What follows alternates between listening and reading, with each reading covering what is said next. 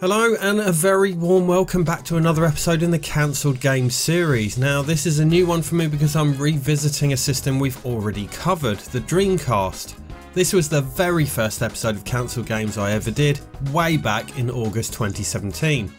Since then a lot has changed, many new games have popped up and some new footage for some of the games that I previously covered. And a lot has changed with my production value too, jeez. The original episode had 15 games, this one has a whopping 33 unreleased Dreamcast games, and that's still not all of them. Let's have a look. Dee Dee Planet was a planned second entry in Sega's Easy Network series of games for the Dreamcast, the first being Choo Choo Rocket, and it's definitely got that same quirkiness. This was an artillery game much like the early artillery games which influenced Worms, like Scorched Earth and Tanks. Developed by Dory Doc, it would be published by Sega exclusively on the Dreamcast. Being an Easy Network game, Dee Dee Planet would make use of the Dreamcast modem to allow players to battle it out online. Matches are fought with 4 robots, be them player controlled or computer AI. The gameplay is in essence very simple, just aim your missiles using the arrow above your character and fire. Like the early artillery games, the physics are simple, just set the desired degree to aim and fire with the correct power. If you get both of these elements correct, you'll hit your target. The stages are called zones, each having unique terrain. There's gel zone, block zone and liquid zone, with each having terrain befitting its name. If a missile misses its target, it will hit the terrain and destroy a portion of it, permanently changing the landscape, much like the destructible environments in Worms. The zones aren't merely different in appearance, they also have different physics. For example, the gravity will vary in intensity. This means that the physics of shooting missiles will be slightly different in each zone and players must adjust accordingly. Stylistically, it's influenced by early 80s arcade games. Other factors affect the gameplay too. Each character has unique abilities, the stages feature random events and items, and there's even a shop where you can buy extra weaponry and upgrades using points scored. Initially planned for an August 2001 release in Japan, Dee Dee Planet's release date came and went due to apparent networking bugs, and for an online game, networking bugs are really a death sentence. Despite this, the servers were revived in September of 2022, so you can actually play this online now. GorkaMorka was a post-apocalyptic vehicular combat game being developed by Real Sports for the Dreamcast and Windows to be published by Ripcord, based on the tabletop Warhammer game. The tabletop game was originally released in 1997. A tabletop skirmish war game produced by Games Workshop, it's set on the desert world of Angelis in the Warhammer 40,000 universe. The video game, as with the tabletop, prominently features orcs. The idea was to win races, but also heavily focused on combat. Each vehicle would have a driver and a gunner, which could be controlled independently in co-op. In single player, the player would switch between controlling the driver and the gunner during the races. The idea was that deciding when to switch would be a tactical decision, with the player deciding whether to prioritise accurate driving or well-targeted shooting between sections of the race. Of course, in multiplayer, the best of both could be implemented. Details on the game's planned multiplayer vary, with various sources citing different numbers. It would either support 8 cars in multiplayer and therefore 16 players, or 16 cars with 32 players total. This switching of positions becomes particularly necessary with the track's traps and shortcuts, because traps can only be triggered by a player controlled gunner, and similarly shortcuts can only be taken if the driver is player controlled. The aim was to upgrade your co-pilot's abilities and your vehicle's weaponry after each race, using money earned through damaging rival vehicles and winning races. This meant that your AI co-pilot could actually improve at driving and gunning. Money earned would also need to be spent on repairing damage incurred to your own vehicle. The money was actually teeth, which apparently orcs use for currency. Races weren't won by placing first, as the races would run for a set amount of time rather than a set number of laps. The winner would be the one who had dealt the most damage to opponents during the race. Also, specific parts of enemy vehicles could be targeted for destruction. The better a racer did, the more fans he would gain, leading to larger crowds cheering you on in the stands. GorkaMorka was developed between 1999 and 2001, featured at E3 in 2000 and had a planned release date for October 2001. It was cancelled in March 2001 due to the Dreamcast's discontinuation. An early build of the PC version from January 2001 can be found online. Half-Life is one I actually own a reproduction physical copy of on the Dreamcast. This combines Half-Life and Half-Life Blue Shift, both of which were planned for the Dreamcast and were actually developed. Announced in early 2000, this port of Valve's groundbreaking first-person shooter was developed by Gearbox Software and Captivation Digital Laboratories, the latter handling the hardware side of porting the game. Gearbox's job was new content, which came in the form of the Blue Shift expansion pack, which was originally created as a Dreamcast exclusive. This port was quite ambitious and even featured an online multiplayer mode. Having played it, I can say that it really needs the mouse and keyboard peripherals for the Dreamcast, as it plays absolutely terribly with a controller. The frame rate isn't great, and the load times are an absolute killer. It seems that critics thought the same, as this was a common gripe amongst press who received early copies of the game. It was eventually cancelled only weeks prior to its planned release date in June 2001, although it had been pushed back a few times by that point. The situation with the Dreamcast was blamed, but obviously the poor frame rate and horrendous load times didn't help matters. Their efforts weren't entirely wasted though, as they decided to release Blue Shift on PC as a standalone expansion in June 2001. 1991's Battlemania and its 1993 sequel Battlemania Daiginjo are up there with the most fun shooters on the Mega Drive in my opinion. The sequel never left Japan, but North America got the first one under the name Troubleshooter. Unlucky for us in Europe. This series is about as Japanese as it gets, scrolling shooter action, anime inspired female main characters, and just awesome graphics and sound. Well, a third entry in the series was planned for the Dreamcast. Unfortunately, all we have are some concept art drawings. This threequel would be called Battlemania 3 NY, Gankutsujo, which Google Translate tells me means above the rock cave, but that doesn't sound right, so God knows. The NY bit stands for New York, where the game would be set, with the game's two heroines travelling there from Japan for this entry in the series. It was being developed by Takayan along with some developers from Vic Tokai, who programmed the originals on the Mega Drive. We can see from mock-ups that the Dreamcast iteration would move to 3D, with the gameplay perspective being behind the characters like Space Harrier. This seems fitting for the Dreamcast, which did this with other shooters, the Cotton series being a great example, which moved to 3D on the Dreamcast with Rainbow Cotton. This looks like the exact perspective Battlemania 3 would have gone for. The drawings also feature classic Japanese cultural icons like a giant robot, and one depicts what looks like a versus fighter mode with mechs. Ultimately, they couldn't find an interested publisher, and Battlemania 3 was scrapped. Castlevania Resurrection was a planned Dreamcast entry in Konami's popular series. This would have been the third 3D Castlevania game after Castlevania and Castlevania Legacy of Darkness on the N64, the latter technically being an expanded remake of the former. This Dreamcast entry would be set in 1666, sitting on the timeline between the two NES originals, Castlevania 2 set in 1591 and Castlevania set 100 years later in 1691. Resurrection's story would revolve around Sonia Belmont, a character in the Belmont clan first introduced in Castlevania Legends on the Game Boy in 1997. She was born with the ability to sense spirits that are otherwise undetectable by normal humans. Legends was set in 1450 when Sonia was 17 years old. Obviously, Resurrection being set in 1666 means she would be 133, but this is explained by the game's premise. In the year 1666, around the time when the Countess resurrected Count Dracula via a portal, an unknown force resurrects Sonia Belmont from her grave.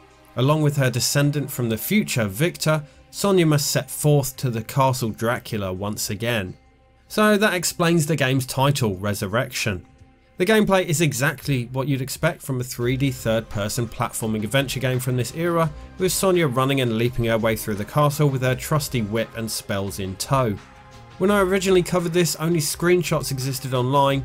In recent years, a playable pre-E3 demo of Castlevania Resurrection has emerged from late 1999, which features 5 stages and a boss fight with Medusa. Resurrection was cancelled in March 2000, allegedly due to disagreements between Konami's North American and Japanese divisions. At least it's seen a resurrection of sorts with this demo emerging.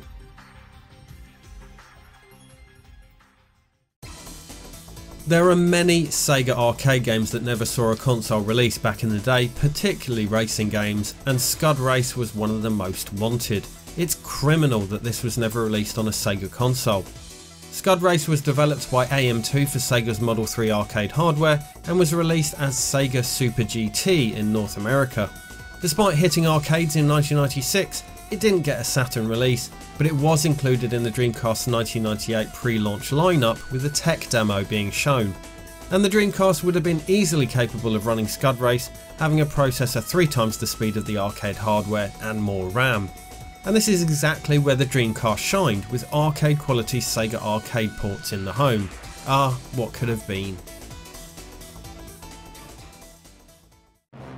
Many will know Dragon's Crown, Vanillaware's 2D action RPG on the PS3 and Vita and later the PS4, but not many know that it was originally intended for release on the Dreamcast.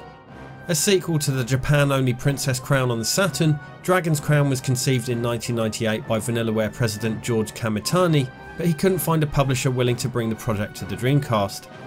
I originally suspected that this may have been due to the difficulty in finding publishers for 2D games during that era, but rumour has it that the original Dragon's Crown concept would have been 3D. When Dragon's Crown finally saw release 15 years later in 2013, the game's art book contained a piece of concept art from the Dreamcast version, but that's all that exists. Worms and Rally Fever Pinball was a planned Dreamcast port of Addiction Pinball, which Team 17 released on Windows in 1998 and was ported to the PlayStation in 1999 as Worms Pinball. Addiction Pinball contains 2 tables, one for Worms and one for Rally Fever, 2 of Team 17's franchises. Obviously, the PlayStation port was renamed to Worms Pinball to capitalise on the huge success of Worms, and the Dreamcast port would follow suit. Rumour has it that the original concept for Addiction Pinball would include a 3rd table based on another popular Team 17 franchise from the Amiga, Alien Breed. Seemingly, the Dreamcast port was all but completed, and a playable demo exists dated late 2000. Another post-apocalyptic vehicular combat game here, Redline Arena or Redline 2, was a planned sequel to the original Redline released on Windows in 1999, also known as Redline Gang Warfare 2066 in Europe. Developed by Beyond Games, they created a playable prototype of Redline Arena based on an updated port of the original game. Redline and its planned sequel are part car combat racer and part first-person shooter, allowing the player to exit their vehicle and use guns. The Dreamcast sequel would also feature online multiplayer. Eventually, development moved to the PlayStation 2 and the project later morphed into Motor Mayhem, which started life using the same engine.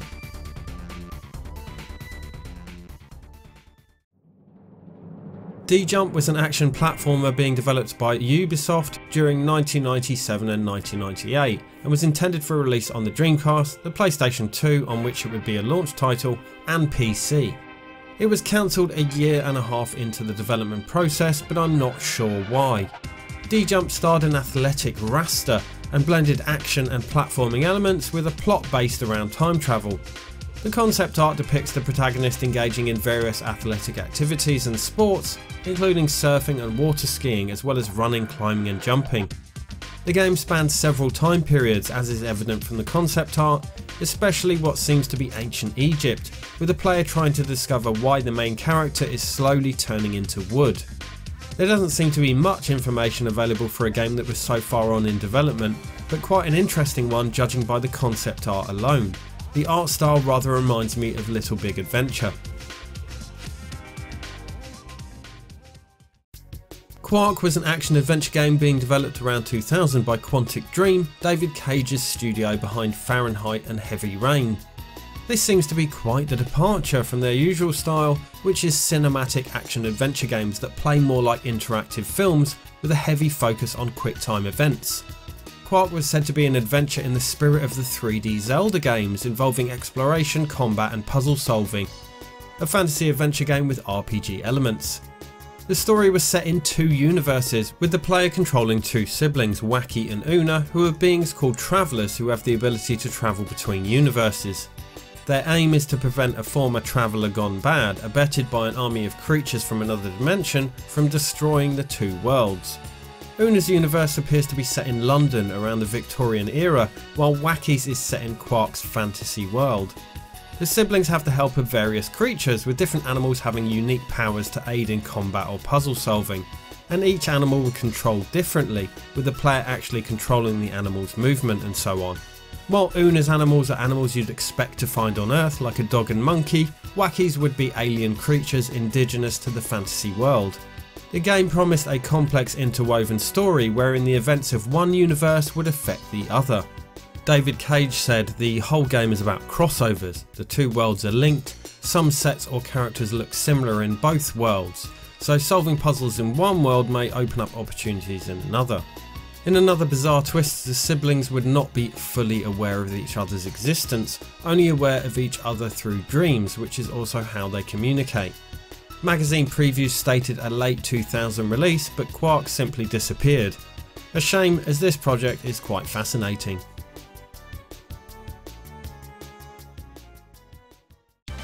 Take the Bullet, developed by Red Lemon Studios, was to be a light gun game for the Dreamcast with a secondary third-person view and both online and local multiplayer modes. What differentiated it from other Dreamcast light gun games was that your weapon appeared on screen, much like it would in a first-person shooter. Set in 60s America, Take the Bullet sees the player assume the role of a bodyguard, tasked with protecting a presidential candidate from a gang of thugs, and must also coordinate with the other members of the bodyguard team to do so successfully. As well as single player campaign, Take the Bullet would also support 4-player split screen multiplayer, which is quite unique for a light gun game. Using a light gun was optional of course, the player could use a controller and play it as a normal first person shooter. Initially planned for a European release during Christmas '99, the game was delayed and in the end never emerged. Smurfs was being developed for the Dreamcast and PS2 by Appaloosa Interactive, a Hungarian studio who are no strangers to developing games for Sega consoles, having developed numerous games for the Game Gear, Mega Drive and Saturn, most notably the Ecco the Dolphin games. It resembles a 3D open world platform game, but would have gameplay elements in common with Pikmin. The available footage uploaded by an Appaloosa employee shows the player controlling Papa Smurf as he's followed by other Smurfs. It appears the aim is to rescue all the Smurfs on the level, and there are also toadstools to collect, although it's unclear if they do anything beyond being a mere collectible. Papa Smurf solves various puzzles along the way to access previously unpassable areas and obstacles, and ensure the Smurfs get rescued safely. The footage makes one think that the game was quite far along, as it looks pretty good and has a fully realised engine, but it was only about 30% developed when it was cancelled. Even so, at least a few levels were fully playable. The reasons for its cancellation aren't known, but speculation suggests it either died when publisher Infogrames was absorbed by Atari, or they never had the Smurfs license to begin with.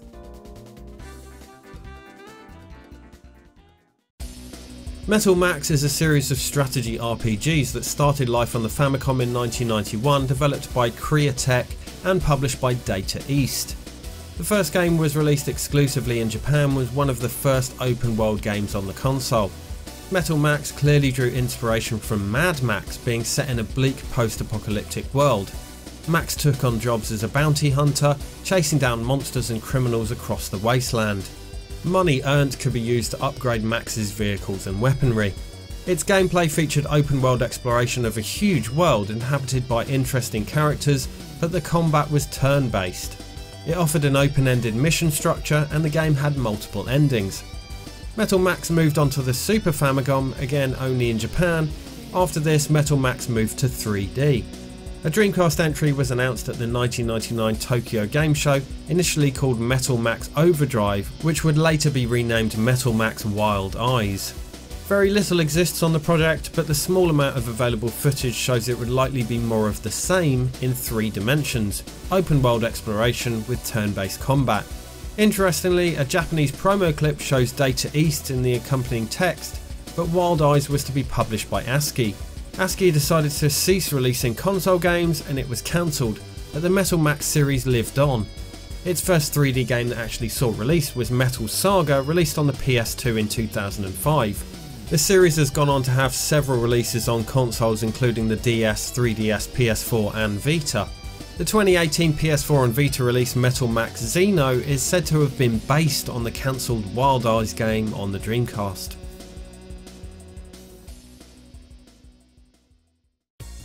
GunBeat is a game that was cancelled for both the arcade and for the Dreamcast. Treasure conceived the idea when the Naomi was announced, and it would have been their second arcade game after 1998's Radiant Silvergun.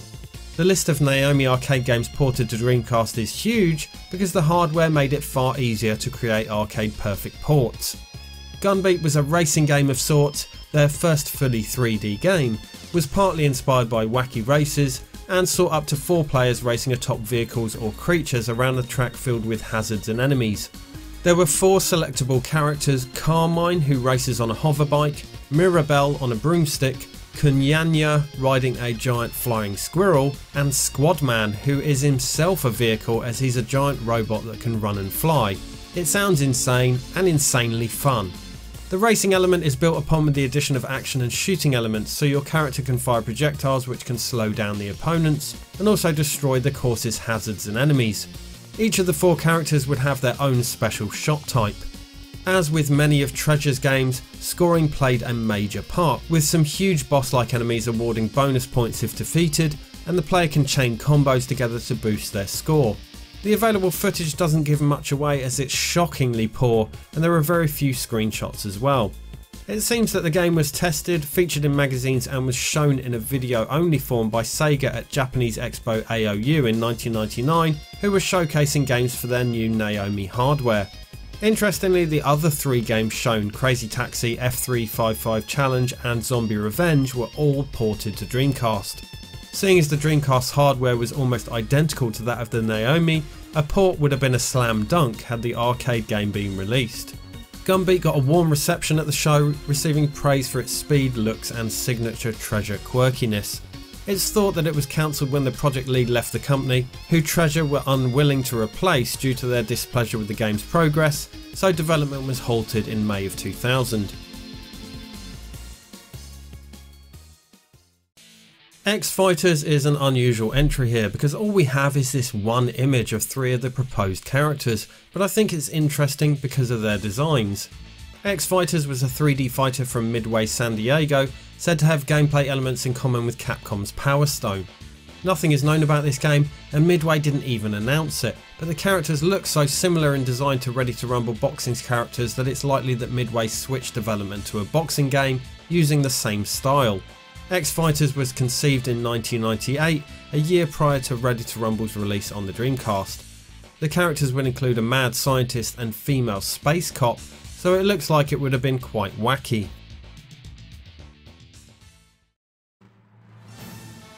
Skies was an MMO set in a fantasy world of flying creatures including aliens, dragons and vampires. It was described as state-of-the-art flight simulation technology in a 3D universe, allowing the player to interact with thousands of other online users. Only a few screenshots to go on here. It was developed by Paradigm Entertainment, but the concept and publishing were by Sega. Paradigm developed Pilotwing 64, and there are certainly some similarities. Initially a PC exclusive, it was announced that Skies was coming to Dreamcast, although the port never emerged. In early 2000, Rockstar announced a Dreamcast exclusive kart racer called Austin Powers Mojo Rally. It was being developed by UK based Climax Studios to be released in November 2000. With the 3 films in the Austin Powers franchise being released in 1997, 1999 and 2002, this was right at the height of its popularity. But Austin Powers seems to have been sorely underrepresented in video games. There was a PlayStation Pinball game, and a duo of games on the Game Boy Color which were coincidentally published by Rockstar, but that's it I think.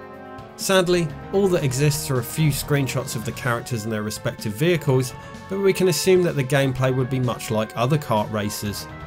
It would have weaponry to suit the different characters and would feature 15 tracks based on locations from the films like Dr. Evil's lair and London in the 60s.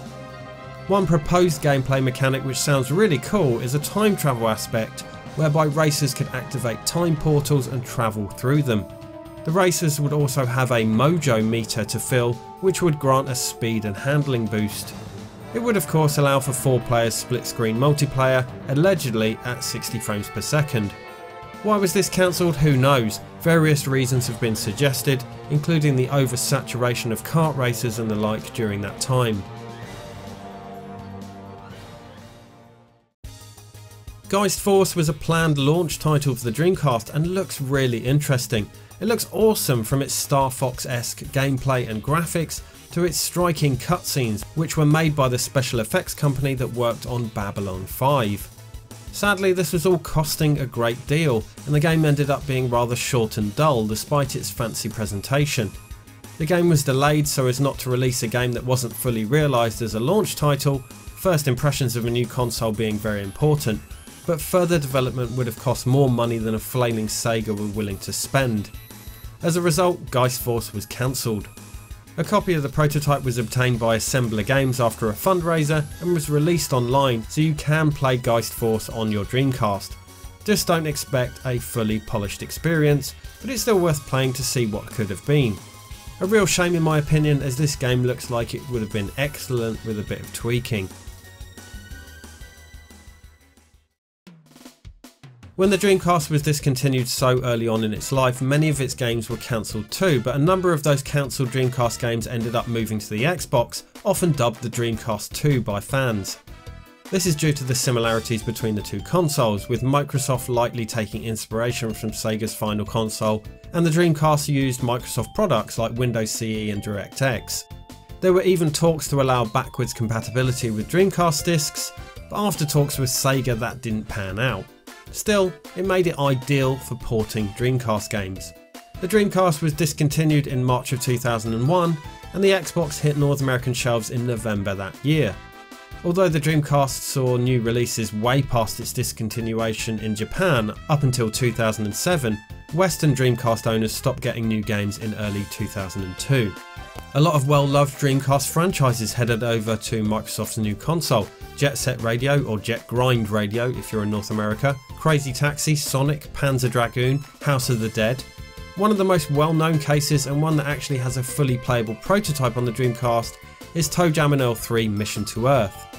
This was released on the Xbox in late 2002, after the Dreamcast had stopped getting games in the West. A sequel to the first 2 installments on the Mega Drive, this third game was the first release in the series not to appear on a Sega console, and also its first foray into 3D.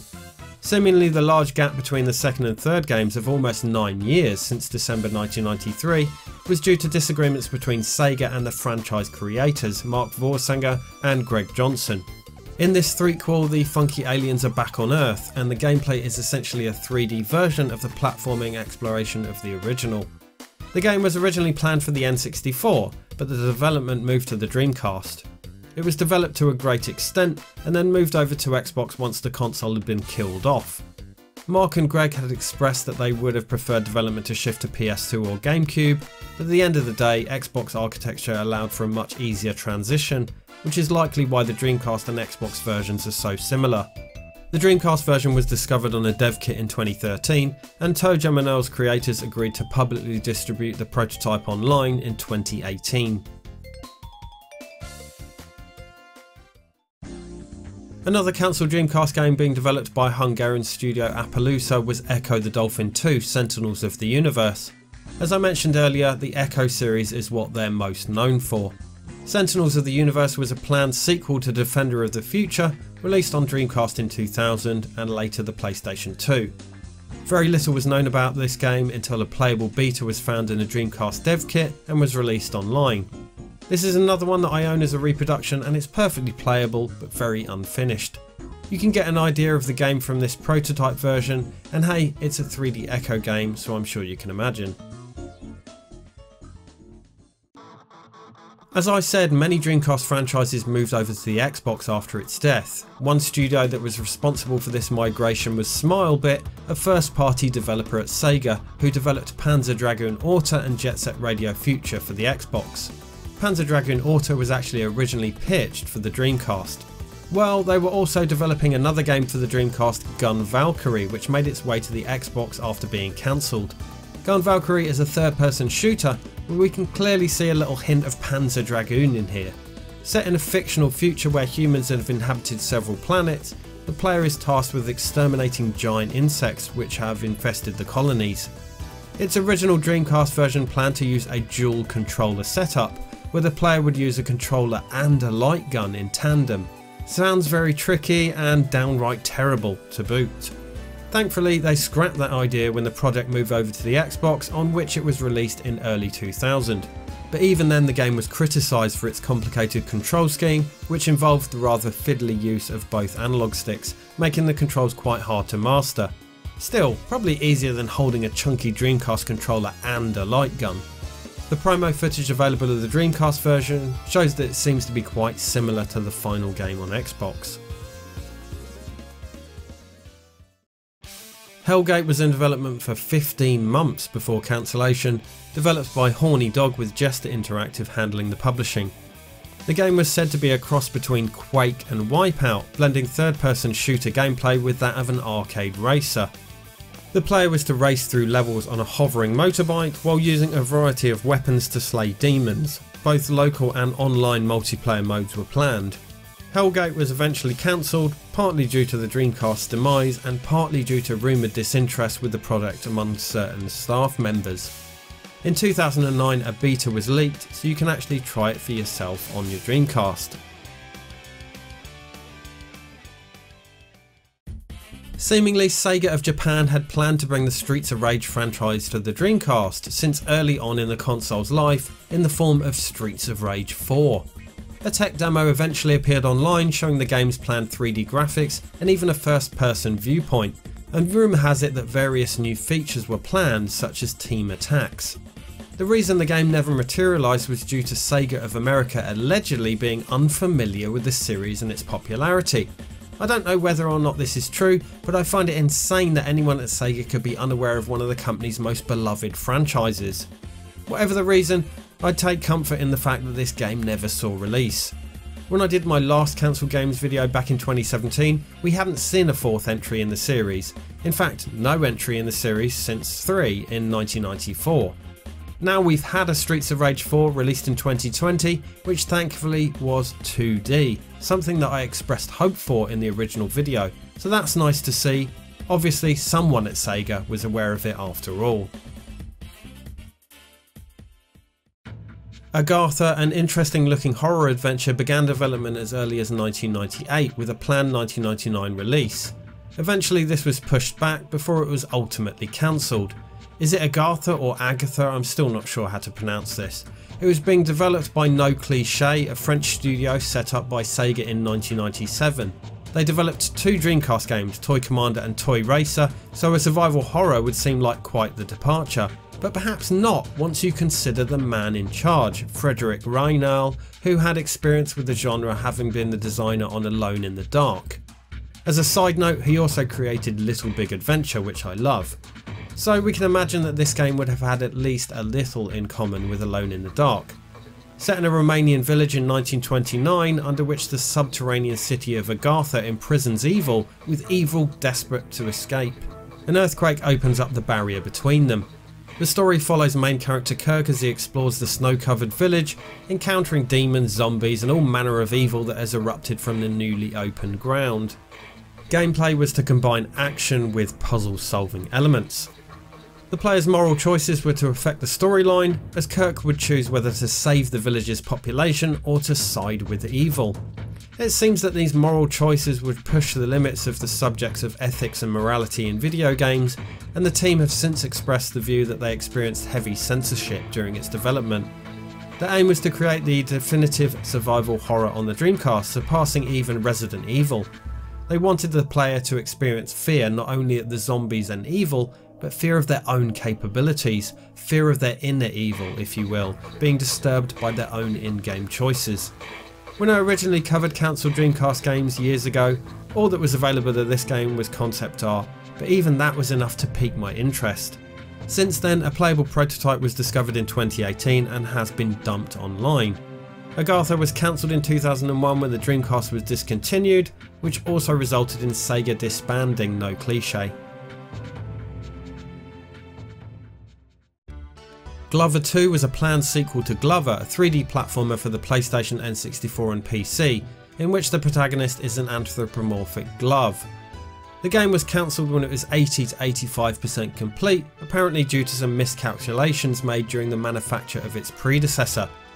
A Hasbro employee severely overestimated the number of N64 carts that would be needed for the original Glover, ordering the production of 300,000 carts, double the usual expected sales for a third-party N64 game of 150,000 units.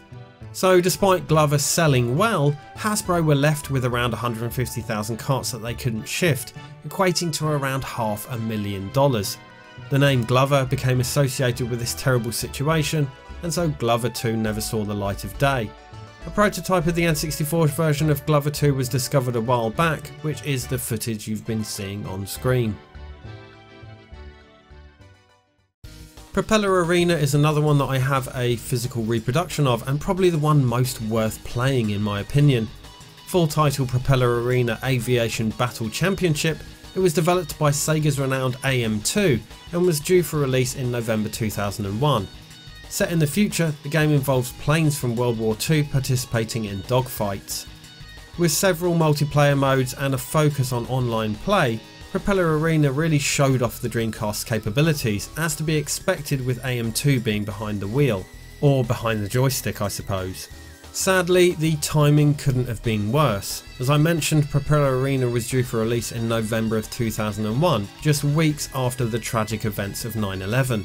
As the game contained planes, and one level in particular in which those planes would crash into tall buildings, the game was postponed so as not to be deemed in poor taste. As the Dreamcast was on the way out anyway, the game never actually saw release. This is criminal, as Propeller Arena was entirely finished, and it's bloody good fun too.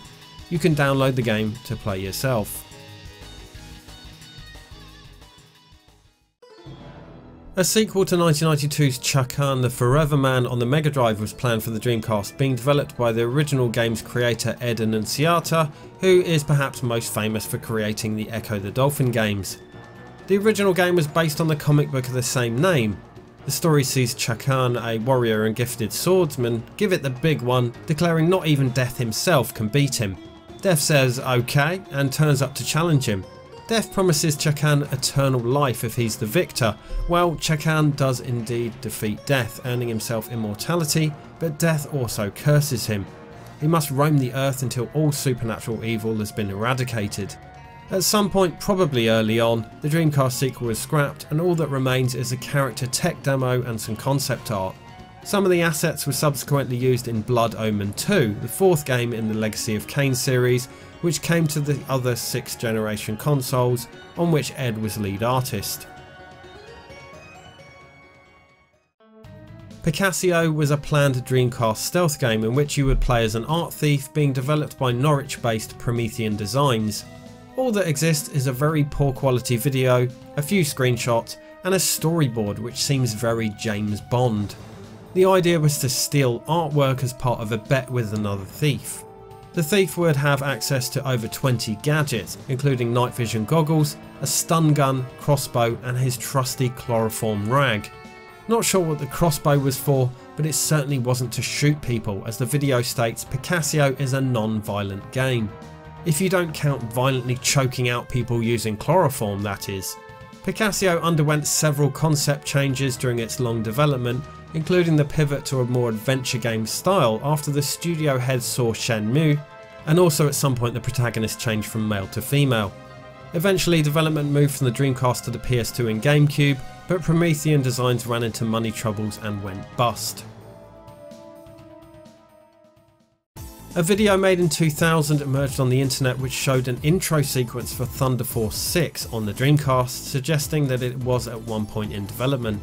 The band Noise released an album called Broken Thunder in 2001, which featured music that would have been on the Thunderforce VI soundtrack. Composer and Noise band member Tsukumo Hyakutaro had composed music for several of Technosoft's previous games. I'm not sure whether Thunderforce VI was planned as a Japanese exclusive or whether it would have made it to Western shores, and I have no idea why it never saw release, but Technosoft's last release was in 1998 and they haven't been active in the industry since the early 2000s. Thunderforce VI later released on the PS2 in Japan in 2008 by Sega, the last in the series and the only entry not made by Technosoft. Shrapnel Urban Warfare 2025 was originally titled MOUT 2025, which stood for Military Operations in Urban Terrain. It was a squad-based first-person shooter being developed by Zombie Studios for the Dreamcast and PC during the Dreamcast's short lifetime and would be published by Ripcord Games. Shrapnel would be a futuristic twist on the Spec Ops series of games which Zombie also developed. The theme was counter-terrorism and was set in the very near future, hence the 2025. Magazine previews likened the gameplay to Spec Ops Omega Squad and Rainbow Six. The developers promised various multiplayer modes including online deathmatch for up to 8 players, as well as revolutionary AI. The main story would see American cities being overrun by terrorists, and it's your team's job to stop them. Apparently the design and AI were being developed with the assistance of real-world counter-terrorism experts to ensure realism. Zombie games were well known for realism anyway. They were commissioned by the US Armed Forces to create training simulations. As it was set in 2025, the weaponry was based on real-world tech, but with a bit of an advanced twist.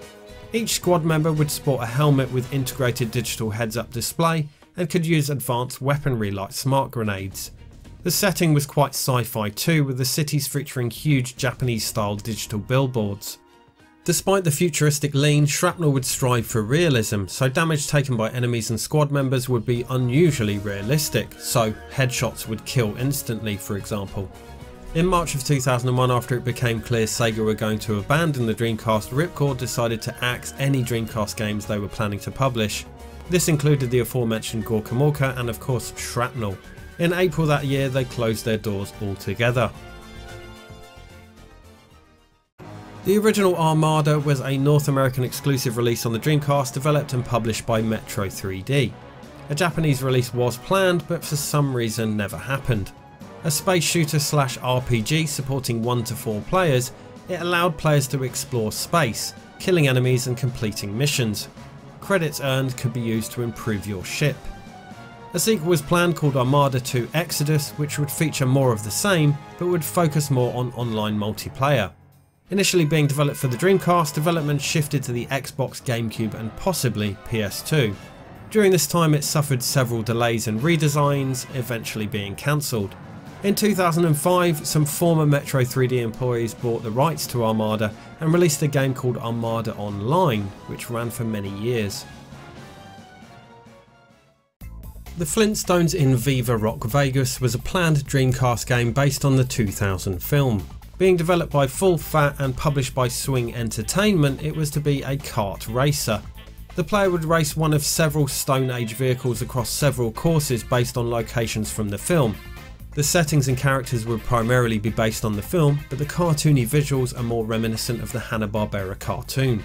To be honest, I think the cartoon would have been better source material, as this film came and went without any lasting impact. It made a loss at the box office and I don't even remember it coming out. Tracks are littered with bowling pins which award an item if knocked down.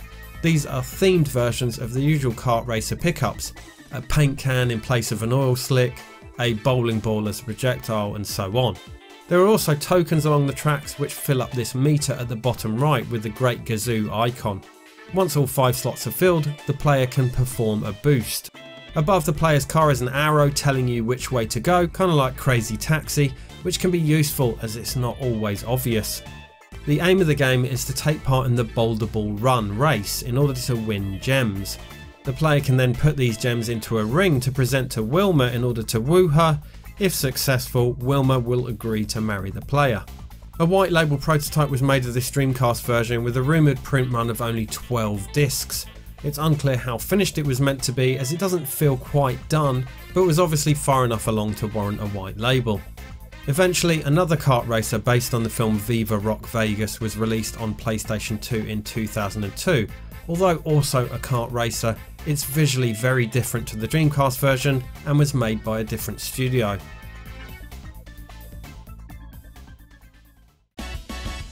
So that was 33 of the many cancelled Dreamcast games. Sometimes it was for the best, but often it was a great shame that some of these games never saw release. The early demise of the system certainly didn't help, although in recent years the console has seen a new lease of life with all the indie developers releasing games on it. What do you guys think? Let me know in the comments if any of these tickle your fancy. Thanks for watching. You can find the rest of my cancelled games series in this playlist.